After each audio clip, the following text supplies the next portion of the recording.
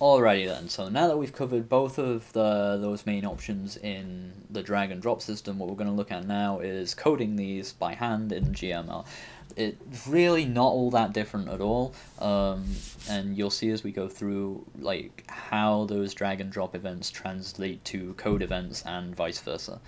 So if we go into our object player now, and we get rid of basically everything we already have. So we get rid of all that, we get rid of the step event.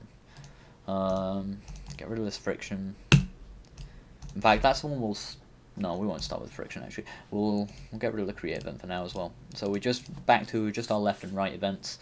Once you learn a little bit more GML, you realize you don't even need these. You can just in the step event use a piece of code that checks if the left and right mouse not mouse buttons, keyboards buttons are being pressed. But for now, we'll stick to just using these left and right events because they work fair enough. So if we go to control here, and pretty much the only action you ever need when you're working with GML is execute code. So we drag that into there. So whenever you're moving left, I'm pretty sure we covered this in the first basic tutorial, is to basically just say x minus equals 3. And then that in itself is identical to the very first thing we did in this tutorial, which was jump to position -3 relative. That is basically an exact translation of that. We're taking our x coordinate and we're literally just subtracting 3 from it, and then we're ending the line of code with a semicolon just to tell the game that that's the end of the line of code. So we hit tick there, and then we'll do the same thing over here with right, only we'll do x plus equals 3 semicolon, and if we go OK, run that. And we have exactly what we had to start with. Literally no change, but it's just written in code as opposed to written in drag and drop. So yep, that's literally exactly the same as the very first thing we did. How we do the next system, however, in GML is a little bit more complicated, only in the sense that there's actually a billion and one ways you could actually approach this, which is part of the strength of using code, really, is you can do things in a huge number of different ways to have pretty much the same outcome, but then depending how you do it, it allows you to do other things with the code and so on and so forth. So it really gives you that sort of flexibility and exact control over exactly how everything in your game happens. So we're going to look at pretty much the very simplest way of replicating what we did before in code, which is basically to set our hspeed to be a value. So our hspeed, I mean, we already know that, like, you can tell in GML when you've written a variable that the object recognizes as sort of one of its primary sort of variables, is because, like, as you can see when I'm timing here speed, it's just grey text there, and it's even come up with the autocorrect there, look, variable speed, and that'll tell us what our speed is. But what we want specifically is to change our h speed value, which is our horizontal speed. So that's a variable that affects where the object is moved to every frame. So if we set that to 3 every frame, so h speed equals 3 every, oh no, actually -3 every frame, because that's the left arrow key, and hit OK, and we go to right and we do the same thing, h speed equals 3. Notice how we're setting them straight to 3 and -3. So, as you might have guessed, this does pretty much exactly what we had before, only you'll notice I'm only, well, you won't notice because you can't see my keyboard, but I'm only tapping left and right to make the object move left and right, because we're just setting our hspeed and we don't have our friction set up yet. So we're literally just setting our speed to 3 and -3, and then there's no friction to slow it down at the moment, so it's moving forever. So what we do is we go to add event and create, and you already know how to do this through drag and drop, but to do this through code is very simple. We just type friction, and as you can see it's turned red, it recognizes the variable friction. We type equals, and what did we have before? 0.25, I think. So, or is it just 0.2? 0.2 will do. I think hit F5, and there we go. Now we have the very basics of what we had before again, where we're accelerating. Well, we're not accelerating actually, we're setting our speed to 3, and then when we let go of the button, we're sliding to a halt, because the friction is reducing our speed every single frame until it reaches 0. So now what we want to do is recreate the acceleration effect that we had before.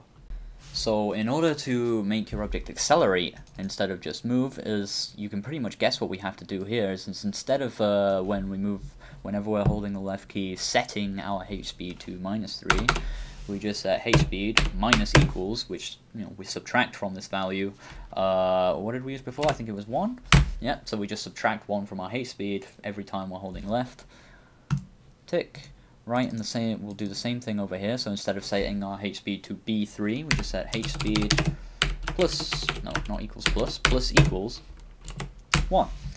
So now that should accelerate us 1 in either direction, but of course we need to set our maximum speed, otherwise we'll just go to crazy velocities super quickly. So to set a maximum speed, what we want to do is once again create our step event.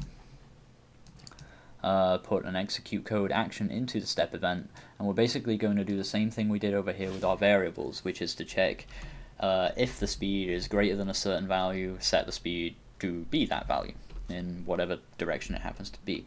So if, and then we want to open a pair of brackets like that, and we want to put our condition in here. So if speed is greater than symbol 6.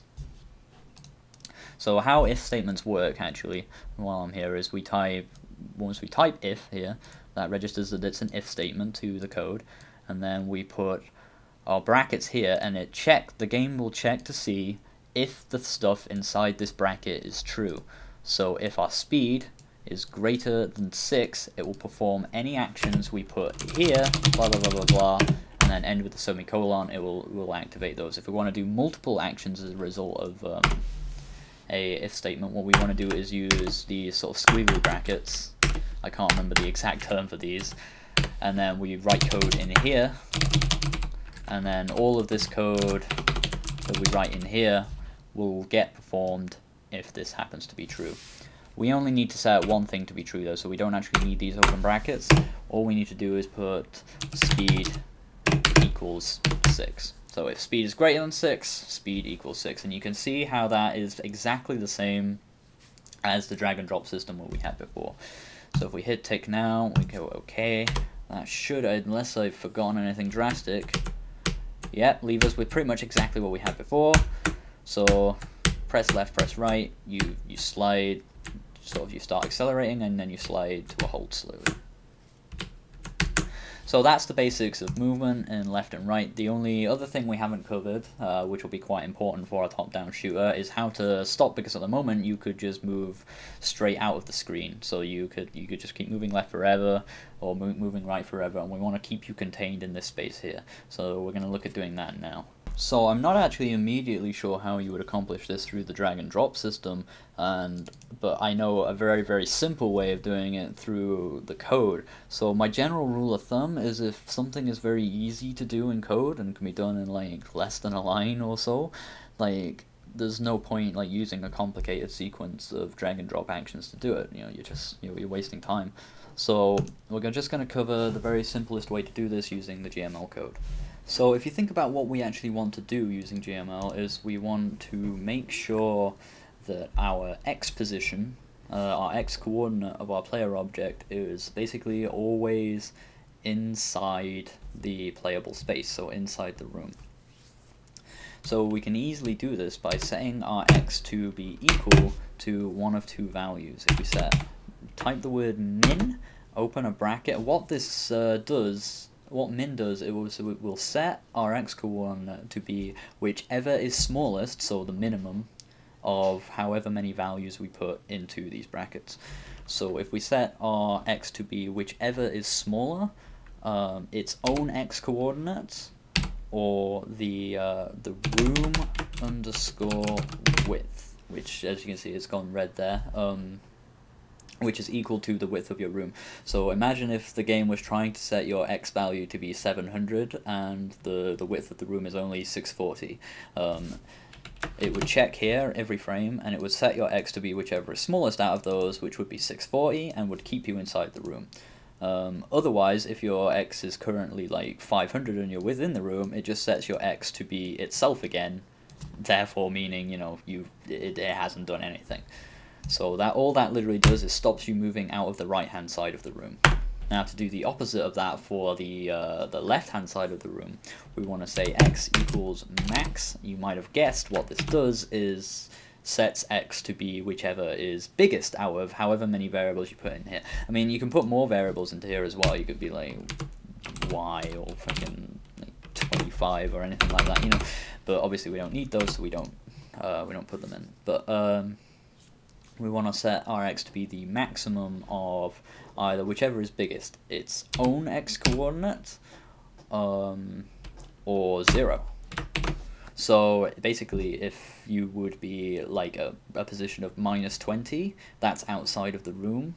So it would set, so 0 would be bigger than X, therefore it would set your X coordinate to be 0, so on the furthest left of the room. Otherwise, if your X is 20 and you're inside the room, it would set your X to be itself again, because X is bigger than 0. So those are the only 2 lines of code you need, hopefully, I think, if I recall correctly, to keep you inside the room at pretty much all times. And there we go. When it finishes compiling, we move left and right. As you can see now, we can't move out of the room. We're overlapping a little bit because the origin of our player object is like directly in the center, so that's where it's tracking our X coordinate to be.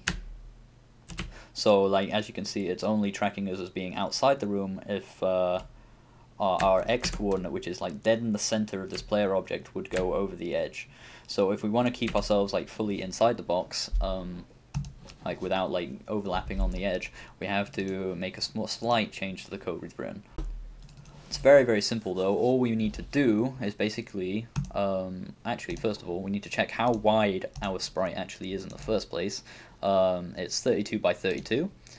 So we go to step, and we go to X, we make X the smallest. Instead of X and the room width, we make it the smallest out of X and the room width minus 16, which is half the size of our ship. So like we can't go beyond, so the center of our ship cannot go beyond the room width minus 16, and we set down here, instead of 0, we just set 16. Okay. And then hopefully what that'll do, yep, and now we can't move off the edge of the screen at all. And that overall is more or less everything you need to know about moving in sort of 2D space with no real collisions or anything like that. So one bonus sort of extra thing I may as well show you guys now is how to put basically all of that stuff that we've done into a single block of code, more or less. So instead of having our left and right events, we're basically going to condense ourselves down to just being in the step event. So we don't need this stuff anymore.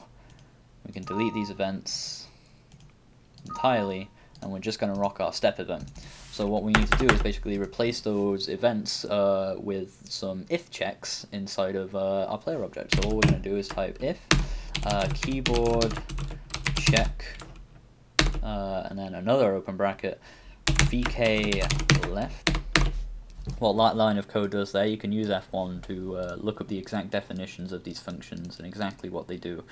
But all that's doing is basically, this line of code here is exactly a replica of the event we had here that was the keyboard left. This is basically that event there, and instead of the actions in that event taking place, what will happen is the lines of code we put inside these brackets will take place.